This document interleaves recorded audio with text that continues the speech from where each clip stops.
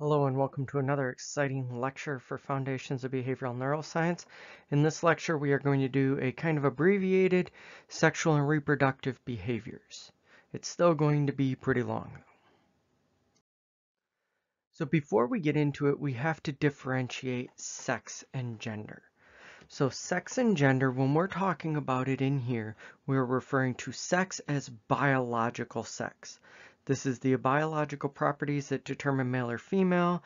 Depends on if you are an XX or an XY. If there is something beyond that, like the ones we're going to get to when we talk about it a little bit later, some of the abnormal stuff, uh, like single X or XXY or some of the other genetic abnormalities, that is the exception to this, but generally a person is XX or XY, and that is their biological sex. This is what determines the gonads, the gonadal hormones, the internal and external reproductive structures, and the secondary sex characteristics. Conversely, you have gender. So gender is not directly related to or dependent upon biological sex. Gender is our social and psychological aspects of our gender identity. You can have a gender identity that lines up with your biological sex, but you can also have a gender identity that does not line up with your biological sex. So when we're looking at that, when we analyze this, you have to separate the idea of biological sex, which biological sex essentially determines your hormones, with the exception of abnormalities.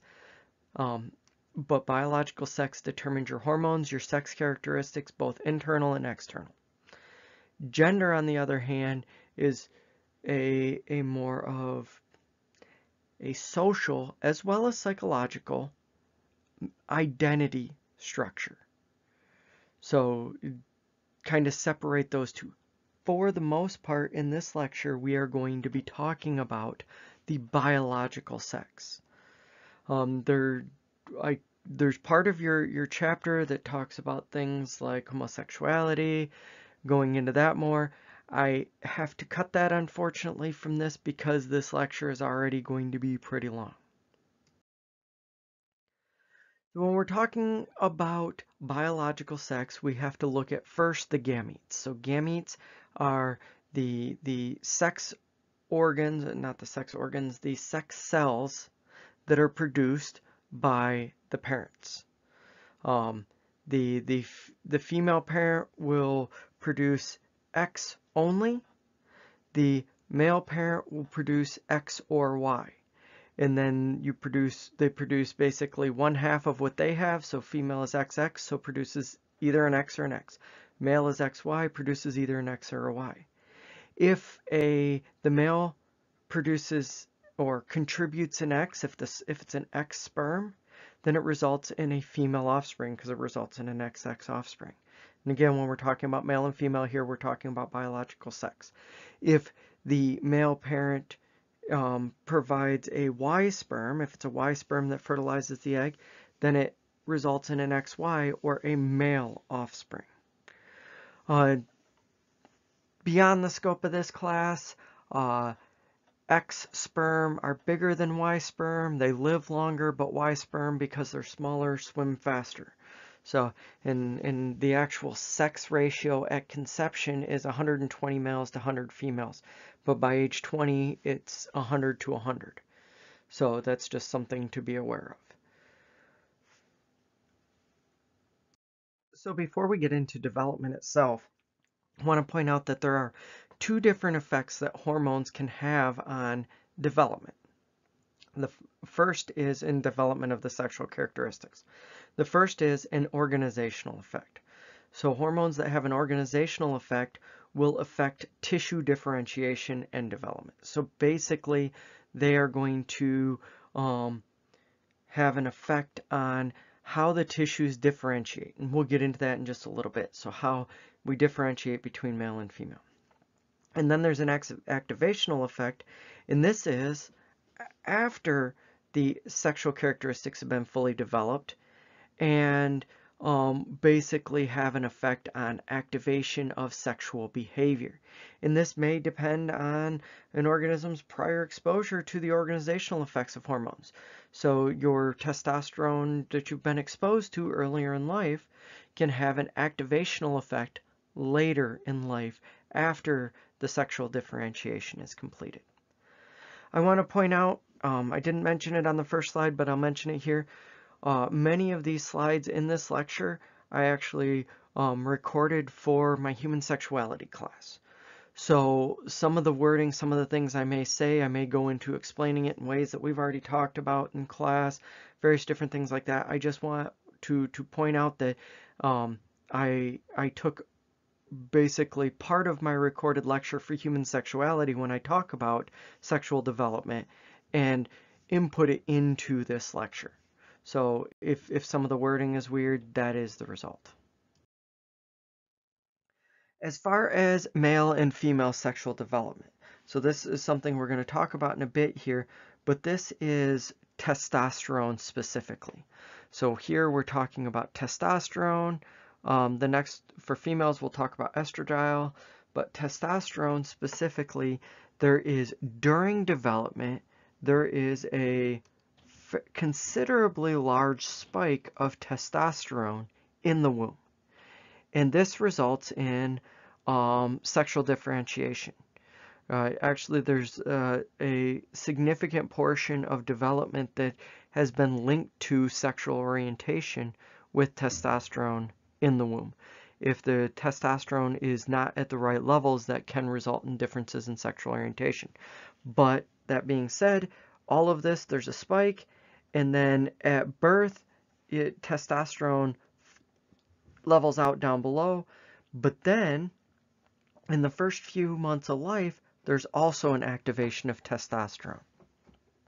And this is where you get some differentiation, sexual differentiation during that starts in the first few months of life.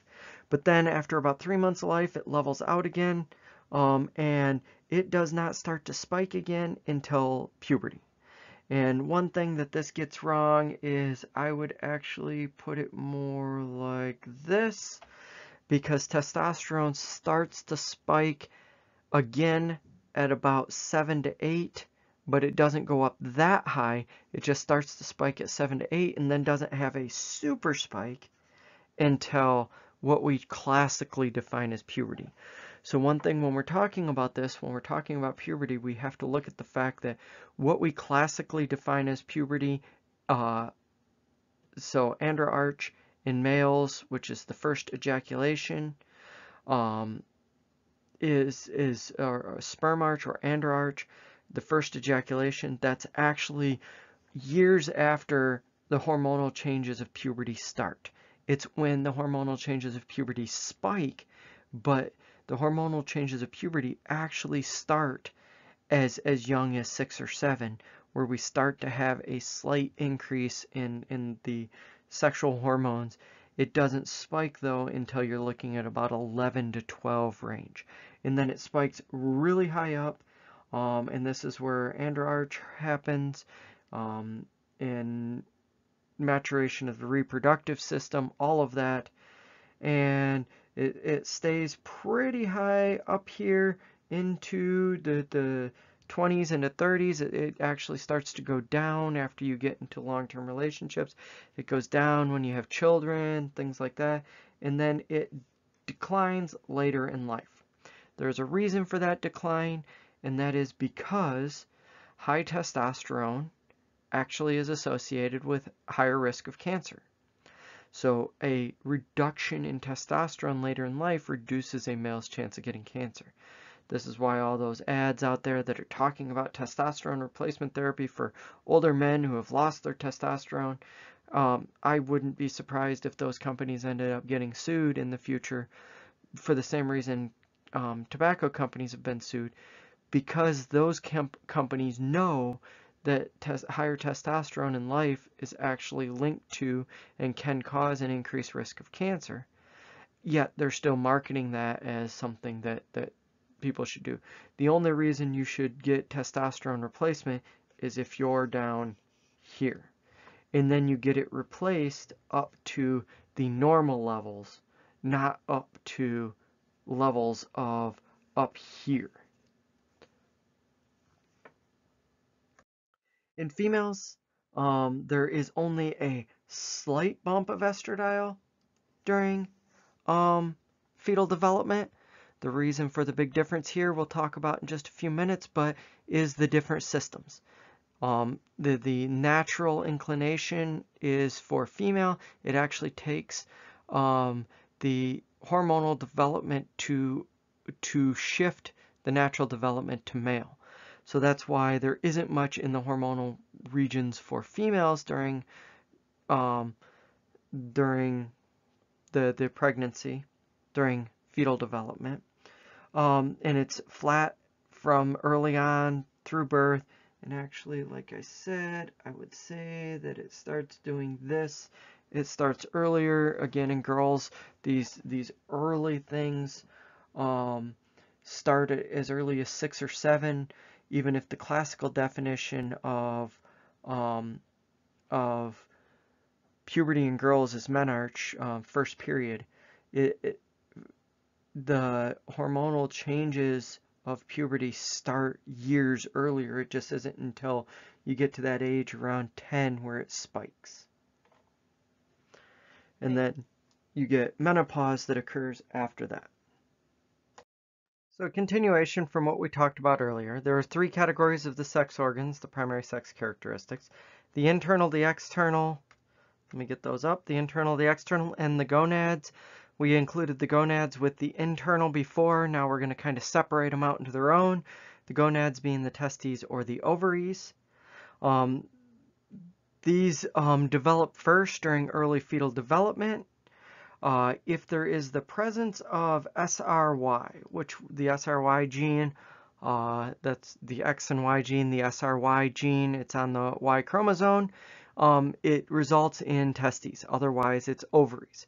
So in natural, without any outside force, ovaries develop.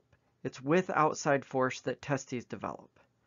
The critical period during this is 7 to 12 weeks. Critical period is the period when it's developing the most, when outside forces can have the most impact. So if there's pollutants, teratogens, the mother's doing drugs, things like that, during weeks 7 to 12 is when the period of time where this is developing the most is, or they're the most vulnerable to these external forces to then have abnormal development.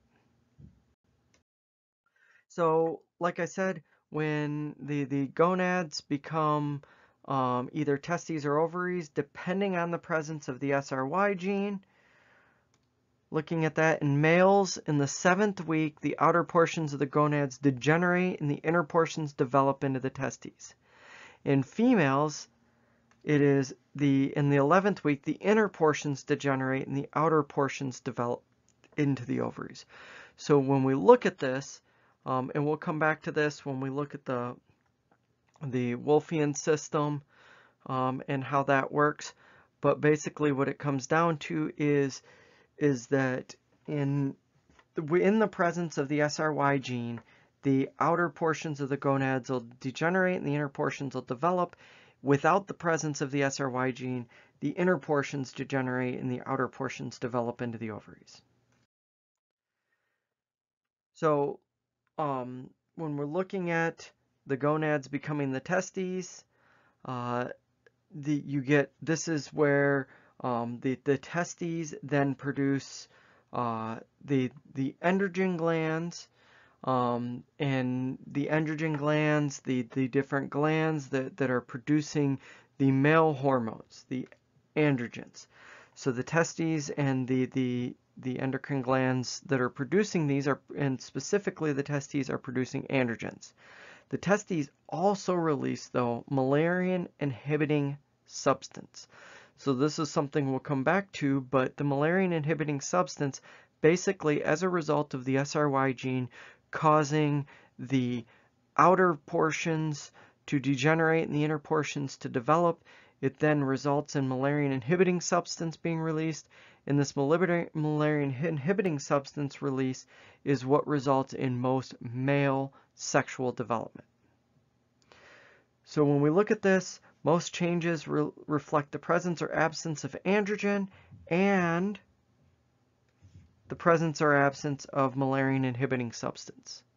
It's a combination of the two. In females, the gonads become the ovaries.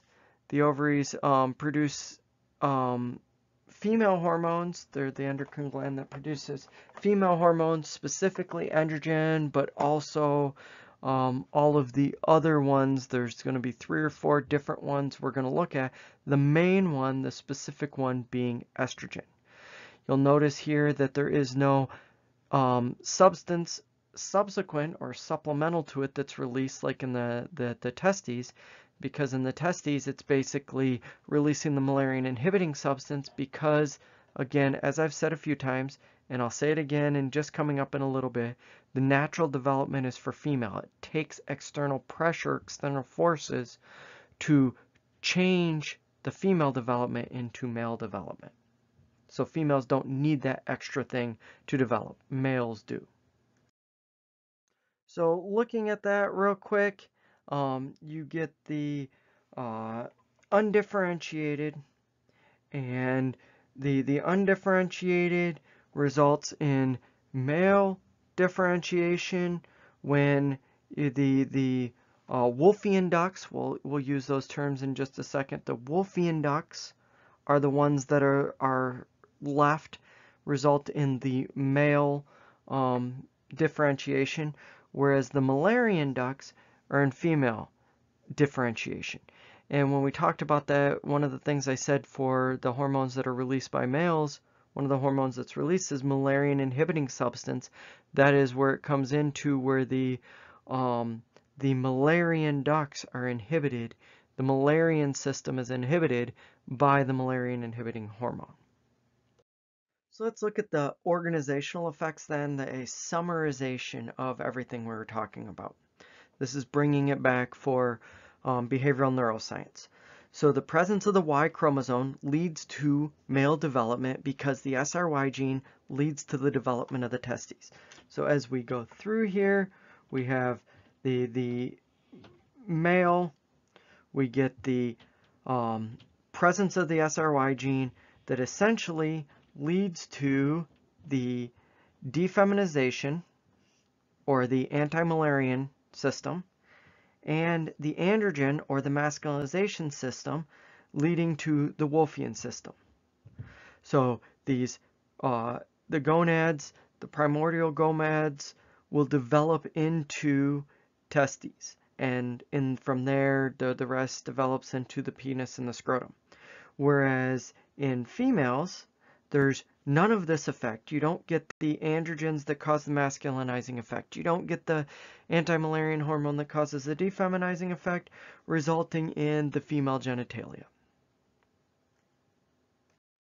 And bringing this in more in a way that ties it into everything we've been talking about in the class up to this point, we get basically the central nervous system modulating the endocrine functions and hormones, and that it's reciprocal. So then those hormones modulate the central nervous system functions. So it's a reciprocal process. And then the central nervous system, it's basically the hypothalamic hormones, the ADH, oxytocin, those things we've been talking about. The hypophysiotropic hormones like GHRH, GnRH, gonadotropin releasing hormones, these types of things. Then you've got the steroid hormones, the androgens, the estrogens, all of these types that are essentially resulting in all of this. I could go into detail what each of these is doing.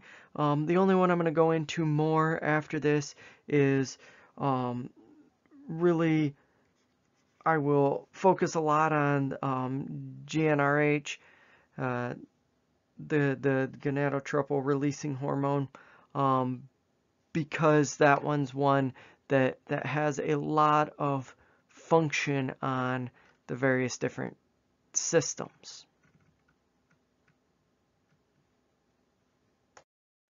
So a bit more on the systems, the internal sex organ precursors. You have that Müllerian system, which is female. This develops into the fallopian tubes, the uterus, the vagina. You've got the Wolffian system, which is the male system. This develops into the epidermis, the vas deferens, the seminal vesicles. And what these result is a function of the hormones released by the testes. Natural effect is to be female. The Müllerian inhibiting hormone has a defeminizing effect. Testosterone has a masculinizing effect. So this is where those two differences are going to come in. Müllerian has a defeminizing effect. Androgens, testosterone mainly, has a masculinizing effect. You can have a mismatch of these where you don't get the defeminizing effect, but you have a masculinizing effect. Or you get the defeminizing effect, but you don't get the masculinizing effect. We'll look at some of the disorders later that look at what happens when one of the two of these is appropriate or normal and the other is abnormal.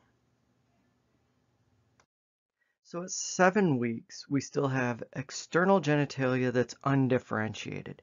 Pay attention to the colors here, the light blue, the dark blue, the yellow. Pay attention to those as we look at the next two slides, which have sexual differentiation. But you'll notice that there's really no sexual differentiation here. That it's kind of just you have some startings of some regions, but it's really just a undifferentiated genital area.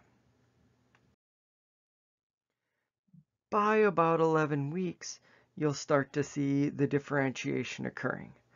So that yellow region we talked about, it's the glands.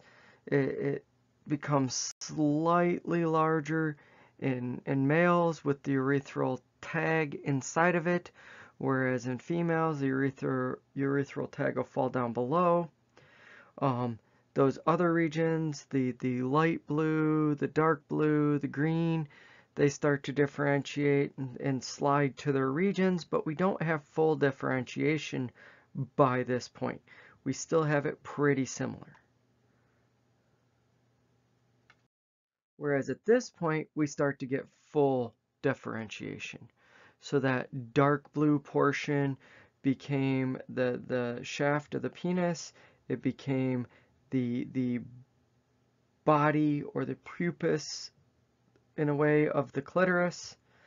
The pupus of the male and the pupus of the female is in the same region. It pulled out there. The green region that was all the way on the outside turns into the scrotum in the male and the outer labia in the female. And then the yellow, or not, sorry, the blue region ended up becoming basically a line that seals it together in the male, and it's separated for the female, at least until you get to the region below the vagina.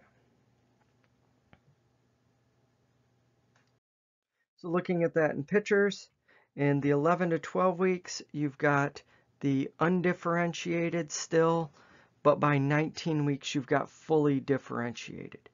So the external, it's still undifferentiated at about 12 weeks, so differentiation starting, but by 19 weeks you get differentiation. In males, at 15 weeks you've got partial differentiation, and by even 16 weeks you get more full differentiation. So it shows that differentiation can actually occur pretty quickly. Let's look a little bit more at the androgen system, mainly testosterone. And this is looking at in males, there's a larger, basically sexually dimorphic nucleus of the preoptic area in the hypothalamus. Basically what happens here is that this results in a greater release of androgens, and it develops into later male sexual behavior. In females, they have a smaller dimorphic nucleus of the preoptic area of the hypothalamus, which ends up making for female sexual behavior being slightly suppressed compared to males. Let's though look at what happens when we have dysfunctions of androgen specifically. So androgen insensitivity syndrome is the first one we're going to look at. And in this one, it's a genetic mutation that prevents the formation of androgen receptors. So there's the androgen receptors in the neurons don't form, so the androgens don't bind to neurons. So here, the gonads will become testes, which is a normal process. Defeminization will occur, which is a normal process. But you will have lack of masculization. Remember, recalling the Müllerian inhibiting substance is the defeminization. Well, androgen is masculization. So with androgen insensitivity syndrome, you still get defeminization, but you don't get masculization. So what you have here is an XY male with female external genitalia. And when I say male and female here, I'm talking about biological sex, not gender. So an XY male that has female external genitalia will have a woman's body but not the internal female sex organs because the defeminization occurred but the lack of masculization. So masculization did not occur. Here's a couple examples. The left is a mild form. The body resembles in some ways male, in some ways female, kind of a mix of the two, biological again. The externals look female, but there's, in cases where it's a mild form, it's not fully there. Whereas in the one on the right, looks fully female. It's complete androgen insensitivity. So the external looks completely female. However, the internal there is not internal female sex organs. People with androgen insensitivity syndrome tend to be sterile. The next one we'll look at is persistent Müllerian duct syndrome. So if Müllerian system being in place results in defeminization, a persistent Müllerian duct syndrome should be the opposite of that, where failure to produce anti-Müllerian hormone results in the defeminization does not occur. So in this case, a person will be born with both sets of internal organs because they're developing both the Wolffian and the Müllerian structures. They've got XY and XY male here, but so they typically get androgen release, but they don't have the defeminization of the anti-Müllerian hormone. So it usually results from a problem with the SNRY gene. The next is Turner's. So Turner's syndrome is where an individual only has one X chromosome. So will be female or typically female, but is essentially going to have a lot of other issues here. Can result in things like dwarfism, but so external development is into female normal, though tends to have when it comes to breasts, tends to not have fully developed breasts. No ovaries, so there's no estrogen being produced. You need 2 X chromosomes for ovaries. And it tends to have a shorter stature, a short webbed neck. So Turner and people with Turners are, as far as I'm aware, always sterile. They cannot have children because they don't develop ovaries. There's no way for them to have children. The next is Klinefelter's. Klinefelter's is similar, but in this case, it's similar on the opposite end of the spectrum. It's an XY with an extra X. So you get male hypogonadalism, where there will be atrophy of the testicles, leads to infertility. The body hair is distributed like a female, tends to have long limbs and narrower shoulders, can have small breasts. When a penis is present, it's small, but it's there. So this is where the body is basically trying to develop into both male and female and doesn't fully develop as a result.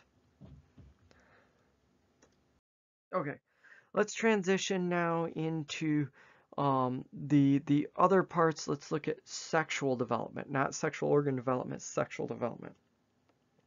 Sexuality actually begins in the womb. Reflective displays of genital arousal, erection in boys begins in the womb. Both boys and girls do continue to experience reflex-induced genital arousal throughout infancy and childhood. So genital arousal in infancy and childhood is not abnormal. There isn't sexual thoughts, at least not in the same way. There isn't sexual arousal to external things like images and sounds. It would be more reflex-induced, where there's genital arousal to touch in different ways.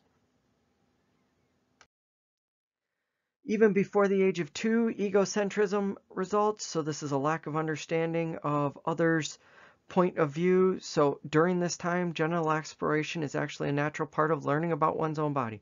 During the earliest stage of development, children are exploring the world, they're exploring their body, they're exploring their arms, their hands, their feet, and part of that is exploring their own genitals. That is normal. Then after age 2, social play begins. This is where genital exploration will expand beyond their own body and curiosity about others. This does, though, tend to peak at about 3 to 5. This is where your classic stereotypical playing doctor stage occurs. So sexual exploration of games will occur, like touching the self and others, talking about sex, noticing difference between boys and girls, between children and adults. Again, this is normal. This isn't sex itself. This is exploration of the world, learning where children are learning about themselves and the differences between themselves and others. We're not talking about actual children having sex. We're talking about the sexual exploration games like playing doctor.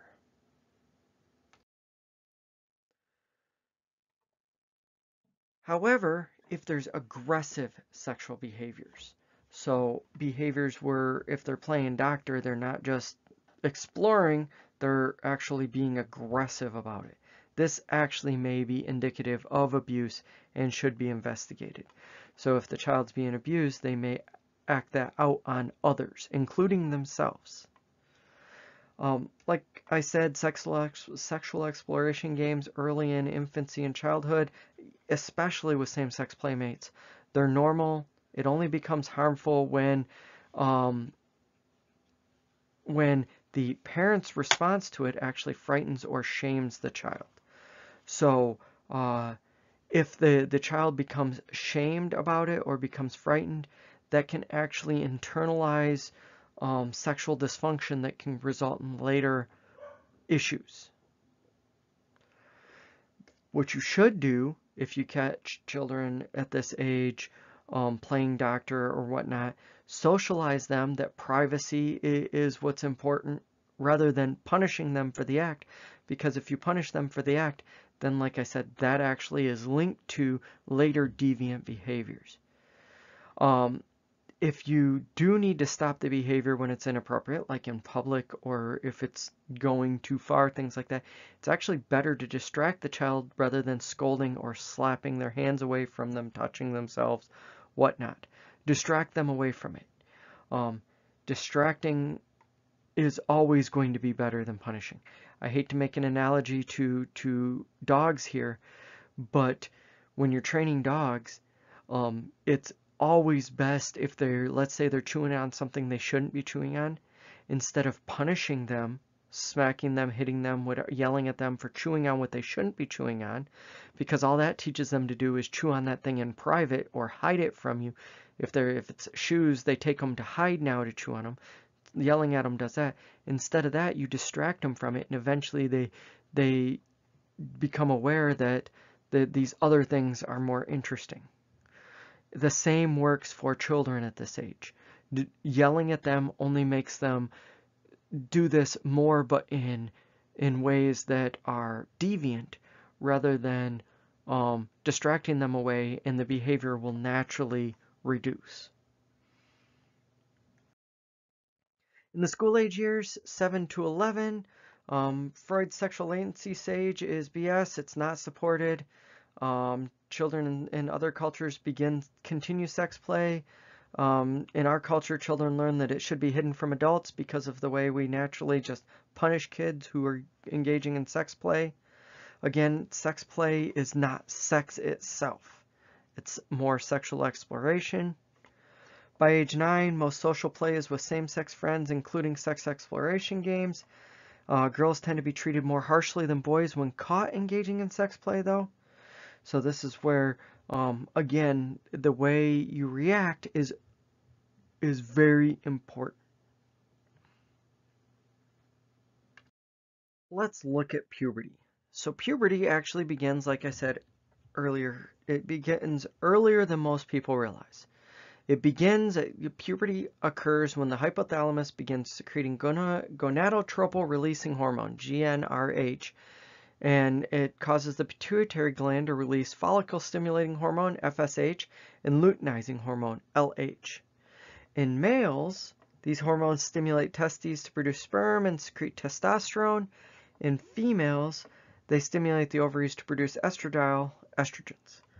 This begins earlier than what you would think. It's a process. Let's actually look at it on the next slide. It's a process that begins really early and lasts several years. So andronarche begins at about the age of 6 to 8, and this is where the adrenal glands start to secrete androgen hormone and converts testosterone and estrogen. So this is where in both boys and girls, it begins at about 6 to 8, and this process starts occurring. Then several years later, you get gonadal arch. Gonad is where the pituitary gland releases FSH and LH that we talked about on the previous slide, and the testes start to produce sperm and testosterone, and the ovaries start to release ova and produce estrogen and progesterone. This is when the secondary sexual characteristics start to occur. This right here is when we classically define as puberty occurring, when gonad occurs. However, it actually starts, it's a process that starts many years earlier. So in girls, the first sign of puberty, even before first period, is breast buds begin to appear. On average, they begin at about 11.2 years of age, some earlier, some later. Then the growth spurt occurs at about age 12, goes through about age 16 in most girls. Fatty deposits form on the hips and buttocks. This actually causes identity issues and appearance issues, though this is normal. Pubic hair, and after a few years, underarm hair appears. The sweat and sebaceous glands start to appear or start to operate, so acne starts to occur. And then at about age 12 to 13, on average, some girls much earlier, some girls much later, menarche occurs. Menarche is first period in girls. So this is, again, that classical definition of the start of puberty for girls. One thing to point out is the attitudes about menarche differ greatly from culture to culture. Some welcome it, some it's a celebration. Some hide it, and it's something to be embarrassed about. So it's really something that should be considered or thought about when you're talking about the fact that this can cause a lot of issues with girls if this is something that causes shame. So one thing that I hope you get from this class, one of the main things I hope you get from this class, is when it comes to sex and sexuality, it is important to be open, communicative, and honest. And this includes with children about puberty. And when they reach puberty to be open and honest about it, so there isn't these feelings of dread and fear and all of that comes with certain cultural norms about puberty.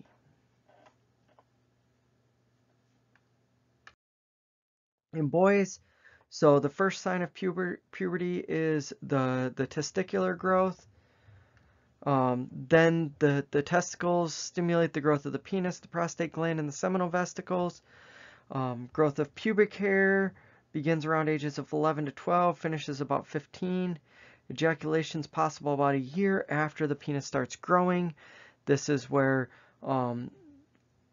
you get sperm arch, which is the classical definition of puberty in boys, where ejaculation first occurs. During this time, nocturnal emissions are possible, voice deepening is possible, underarm and facial hair, those sweat and sebaceous glands appear. All of those are in this process. Whenever we talk about puberty, we should talk about precocious or delayed puberty.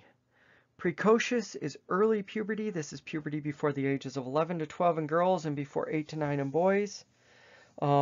This is where premature activation of the pituitary hormones due to early weight gain, hormones in meat, milk, chemical pollutants, all of those types of things can cause this to be early. Girls on average are hitting puberty earlier due to the hormones that are in food and in the water. And also because of a healthy diet. We'll talk about that in a minute, but a healthy diet actually leads to puberty earlier. There are girls as early as 7 to 8 hitting puberty. There's some earlier, but those are the extreme exceptions. But there's girls as early as 7 to 8 hitting puberty basically due to this. Conversely, delayed puberty is when the secondary sex characteristics and physical growth do not begin in early adolescence. Typically, this is treatable with gonadotropin-releasing hormone and androgens. So this is something that is treatable if the child has gotten to like 13 or 14 and hasn't reached puberty. You can have doctors check their hormonal levels and possibly get them on hormone replacement. And then with hormone replacement, everything becomes basically normal after that. Nutrition does affect age of puberty, though. This is something that has really changed from historical. Most girls didn't reach puberty, actual puberty, have regular periods until about ages 17 to 18. Now girls are having regular periods as early as 13 to 14 and having first periods much before that. So nutrition does affect age of puberty because in developing countries, what ends up happening is that girls are reaching puberty earlier. Though, on the other hand, girls that are thin, so girls with eating disorders, girls that are athletes, things like that, they actually reach puberty later due to the presence of leptin. And this actually can adversely affect athletes because athletes who want to grow bigger as they're going through their development, they can actually, if they're athletes, they can reach puberty later and it keeps them smaller. So if they're playing a sport that they need to be small, gymnastics, things like that, it doesn't adversely affect them. It actually may be a benefit to do that. But for those who are doing more physical athletics, it's one of those where this is actually harming their development by them being too thin and them not getting enough calories in their diet. Overweight girls reach puberty earlier than average, and healthy girls reach puberty earlier than average as well. So health and weight are both important.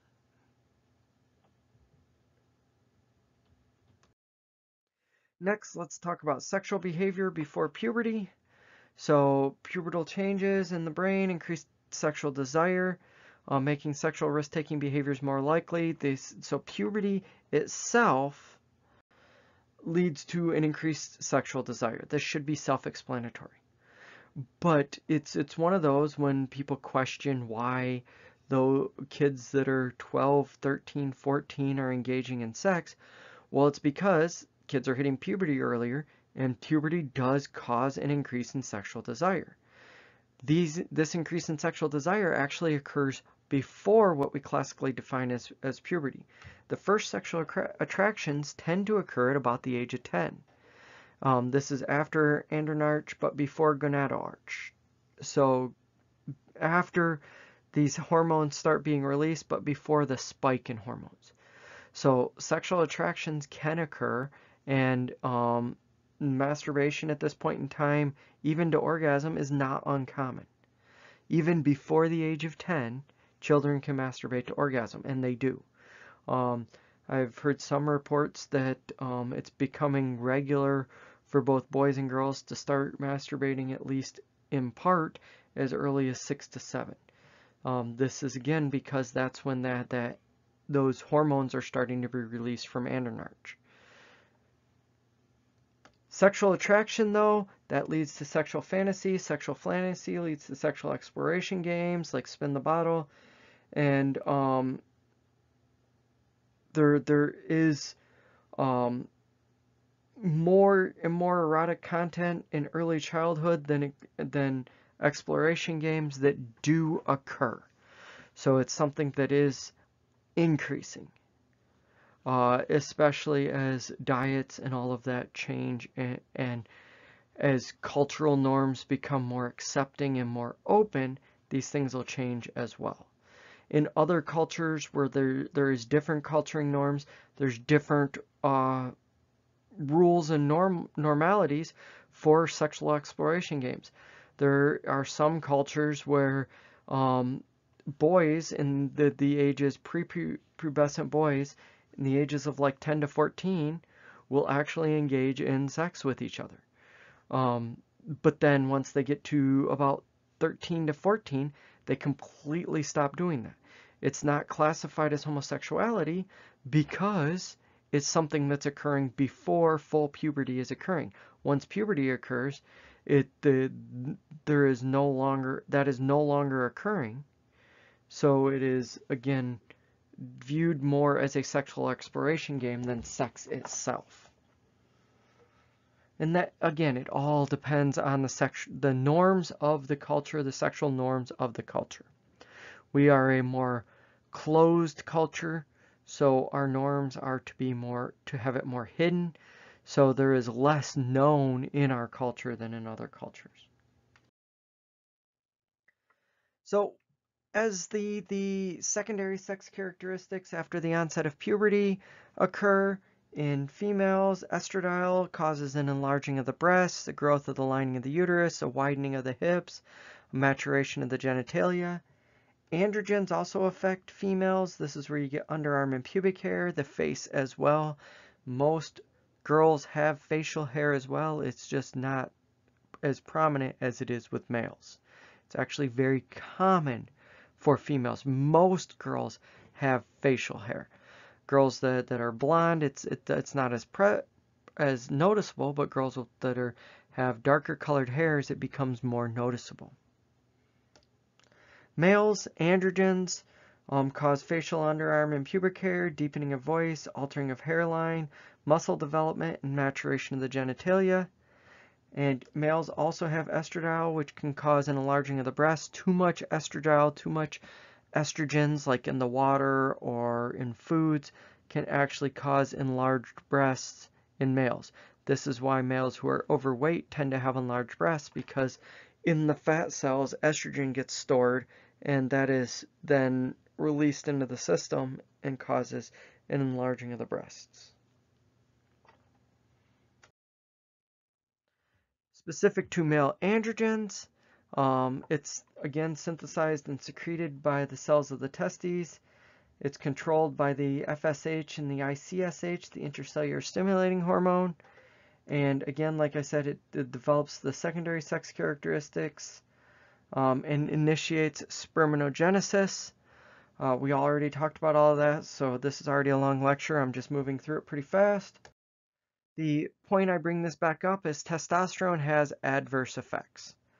The adverse effects is if there's too much testosterone in young boys before puberty, it can actually impair bone growth. However, in later adulthood, it increases the risk of cancer. I talked about this a little bit ago, but I just want to reiterate this.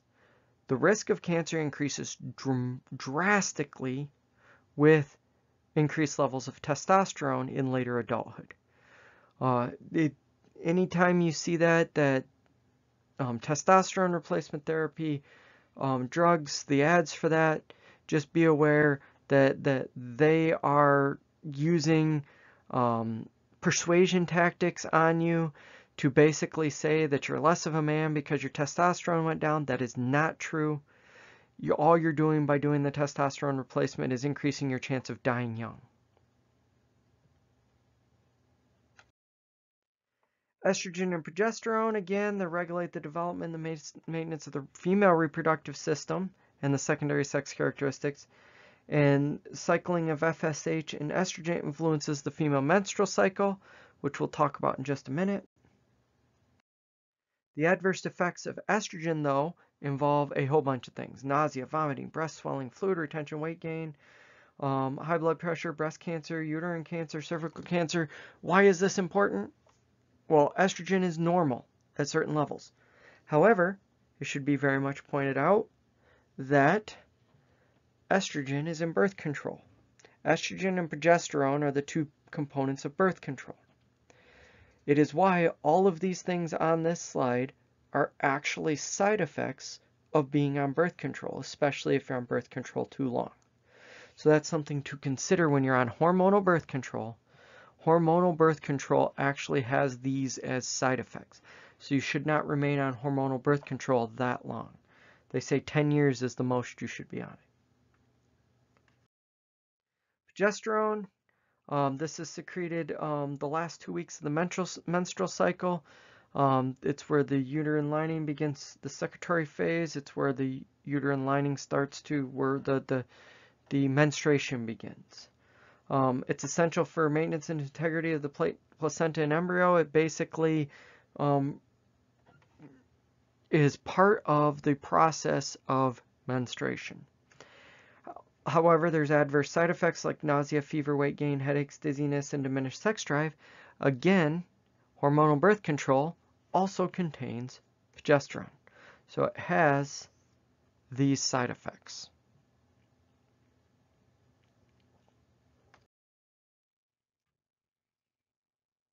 So let's look at the female cycle. So at puberty, the female reproductive system matures. Menarche is the first menstrual period. It occurs between 9 and 17, but typically around the age of 12 now.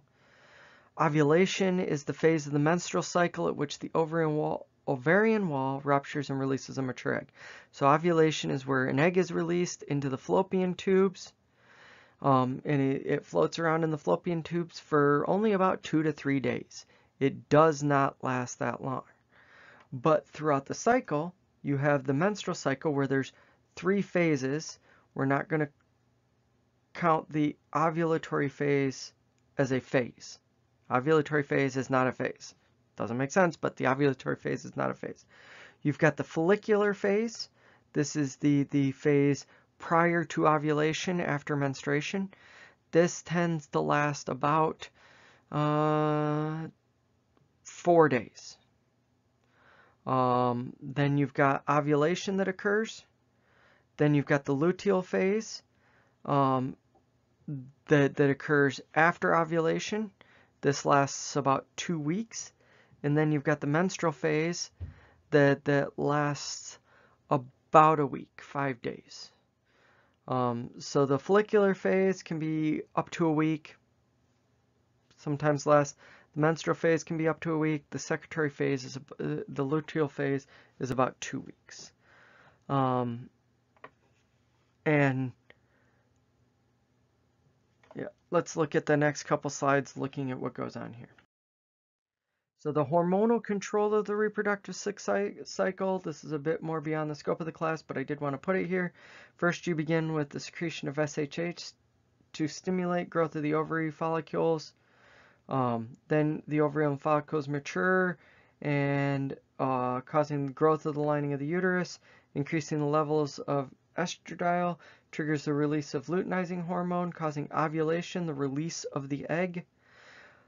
egg enters the fallopian tube and starts migrating towards the uterus. It meets the sperm and becomes fertilized and begins to divide, then attaches to the uterine wall. And if it's not fertilized, the ruptured ovarian follicle and the lining of the uterine wall are expelled when menstruation commences.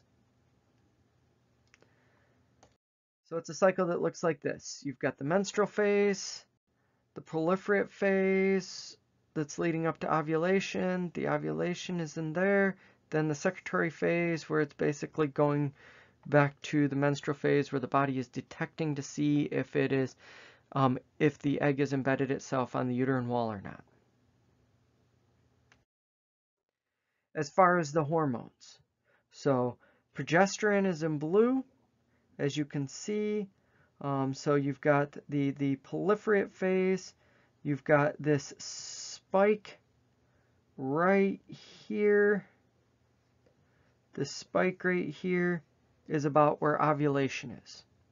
So progesterone spikes up when ovulation occurs. Estrogen spikes just before ovulation.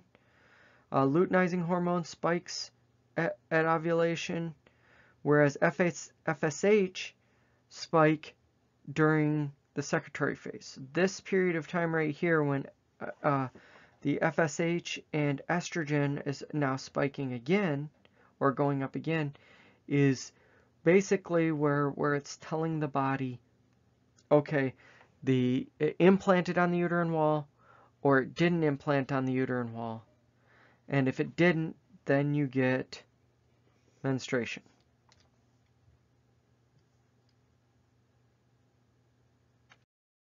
A couple different things that can happen during the menstrual cycle. First is dysmenorrhea. This is mild or severe discomfort during menstruation, where you get pelvic cramps, nausea, headaches, backaches, bloating.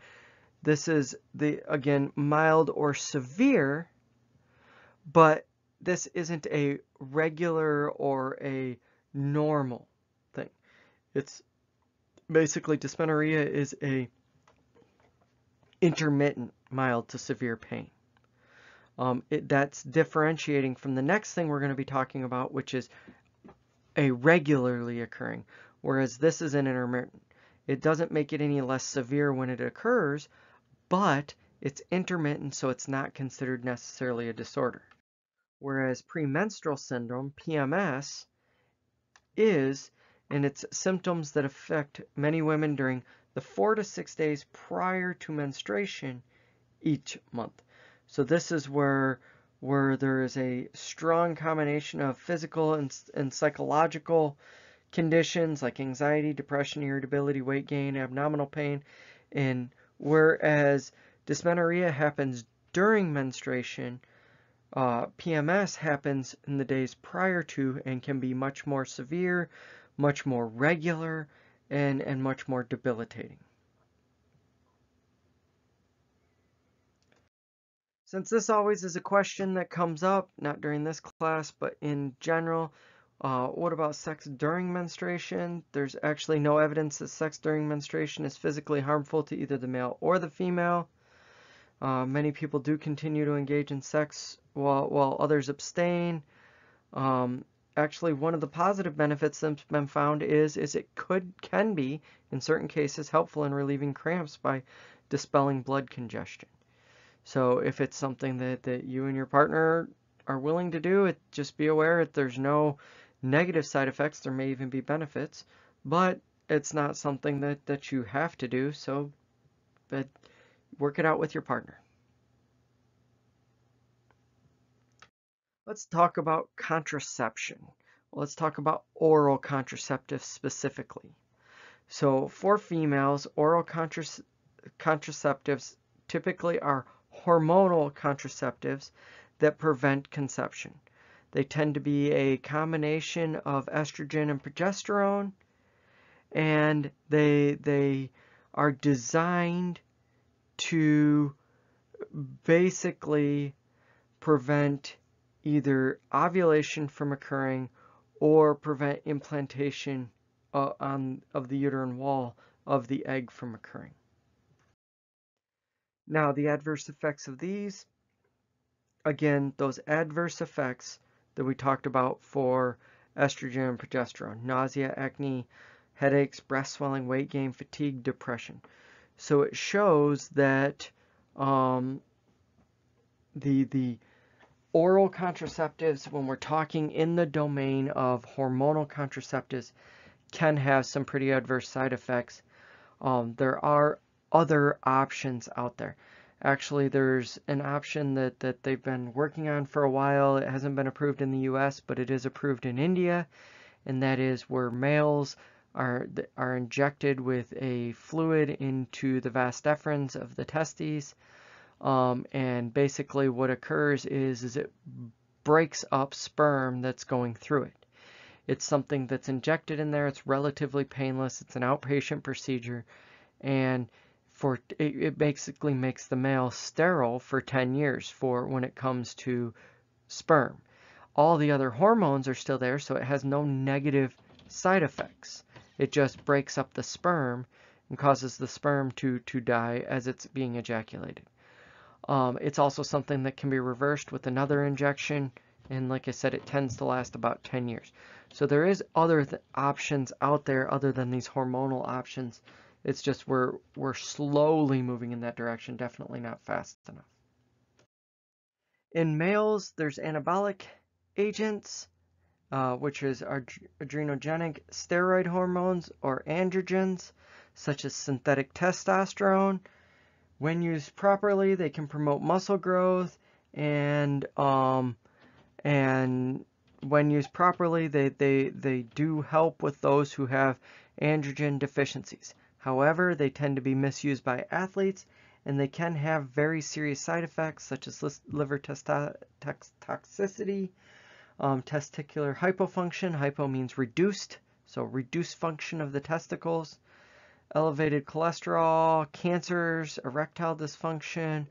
All of these are things that can result from abuse of steroids. Again, I do not recommend them unless you're advised by a doctor, because the side effects far outweigh the advantages, the gains.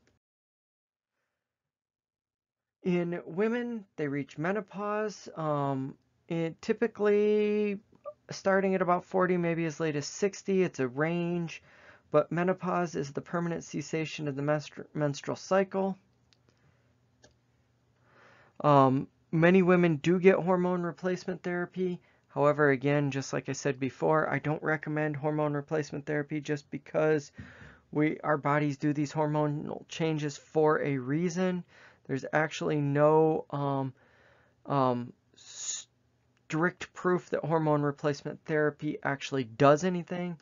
The Women's Health Initiative actually cast doubt on the benefits of hormone replacement therapy. It's believed to reduce hot flashes and things like that, but all it really does is delay them. It doesn't reduce them in the long run.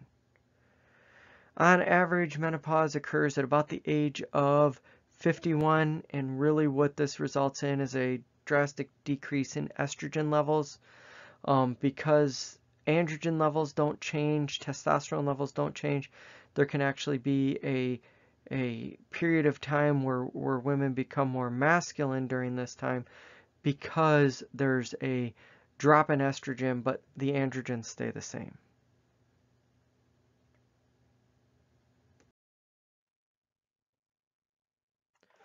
The last thing I want to talk about is reproductive cancers. So both males and females have reproductive cancers. Males have testicular cancer. Females have ovarian cancers and cervical cancers. Males, the testicular cancers are actually highly related to androgens. Too much androgen that's actually released by the testes can increase your rate of testicular cancer. Conversely, males with testicular cancer actually tend to be treated with estrogen in order to reduce that. And it is an effective treatment. It's not 100% effective, but it is an effective treatment at helping eliminate male cancers, male reproductive cancers. Females, on the other hand, ovarian cancer tends to be with too much estrogen. they're actually treated with the male hormone, testosterone. So males are treated with estrogen when they have reproductive cancers. Females with reproductive cancers are treated with testosterone. Just some interesting stuff there. So that's all I got for you. It didn't end up being as long of a lecture as I expected, but at the same time, it's a full class lecture, so I have to keep it at that, and that's why I drop some of the things like homosexuality. If you want to talk about that, you can come to me and talk about that. We can talk, or send me an email. We can have a Zoom meeting about it and talk about it. But there's some really interesting stuff there that unfortunately I had to cut in how genetics and hormones affect sexual orientation and gender identity and all of those types of things. Could talk about the 2D/4D ratio and look at how hormones affect that and how that's relating to it, but we'll leave it at this. We looked at hormones in development. We looked at it in pretty good detail, and we will move on to the next topic from here. Thanks. Come on back.